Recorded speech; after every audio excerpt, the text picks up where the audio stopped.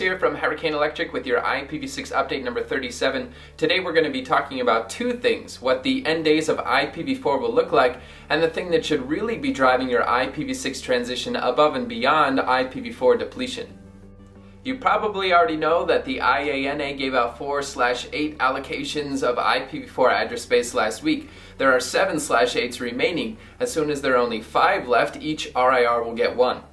At that point, all of the /8 blocks will have one of two statuses: either allocated, meaning given out to an RIR, or legacy, meaning that the address blocks were already given out to an end-user organization back in the day, like the Class A blocks that Apple, IBM, HP, and MIT got.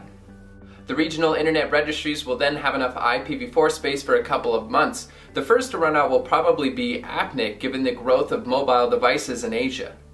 Eventually, the RIRs won't have enough space to give out huge assignments to the largest ISPs, though they'll be able to satisfy the smaller ISPs for a little while. What makes this drama rather anticlimactic is that this is the same yarn that networking pundits have been spinning for years: the end of IPv4.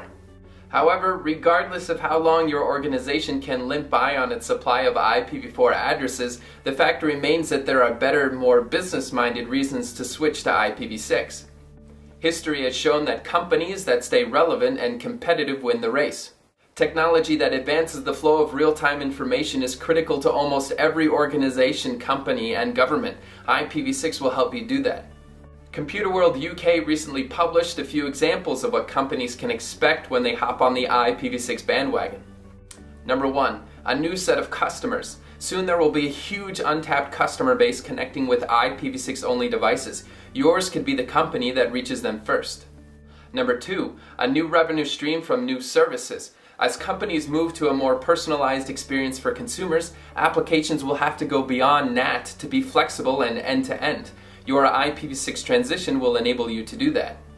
And number 3 on Computer World UK's list of things companies can expect from switching to IPv6 is an increasingly dynamic exchange of information between vendors, employees, and customers. SIP-based communications applications like Voice over IP and Virtual Room Video Conferencing Systems, or VRVS, will help your employees directly interface and support customers.